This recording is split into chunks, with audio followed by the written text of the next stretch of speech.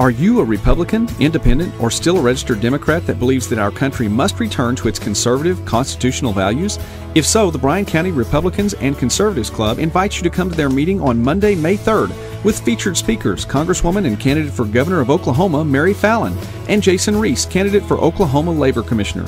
Join us at the Kiamichi Technology Center Amphitheater at 810 Walden Road from 6:30 to 8 p.m.